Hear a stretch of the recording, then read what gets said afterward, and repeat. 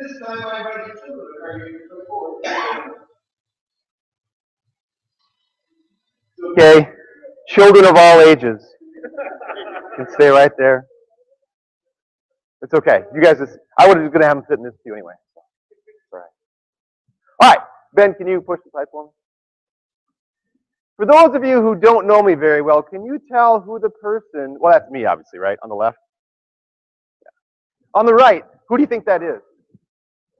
There's been people cropped out. Who do you think that is on the right?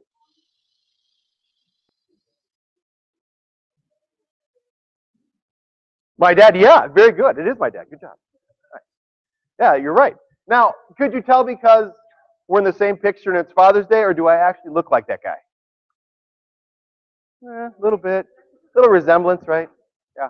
Yeah, that is my dad. He was a wonderful Christian influence.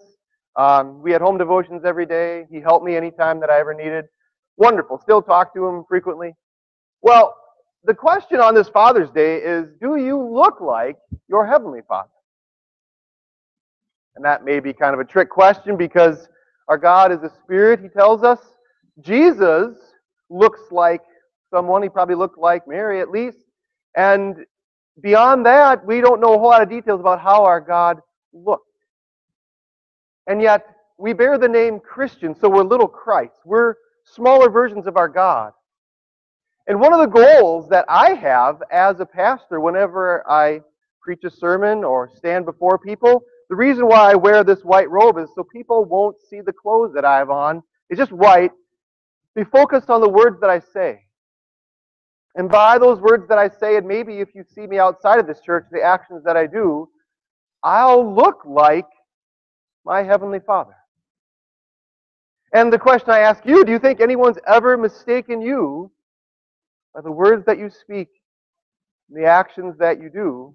Has anyone ever mistaken you for your Heavenly Father? Maybe, I hope so.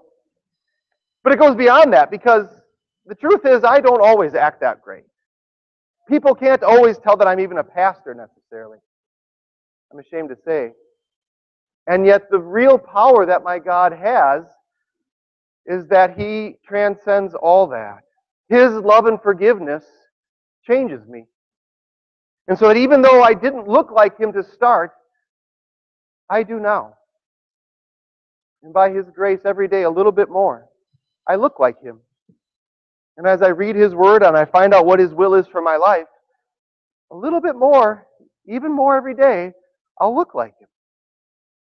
Can you guys fold your hands with me? We'll say a prayer. Heavenly Father, we praise You for adopting us as Your children. You are our Father. Help us to see Your will for our lives, and by Your love and forgiveness, change us, so that every day we look more and more just like You. Amen. We continue with the next two verses of our hymn.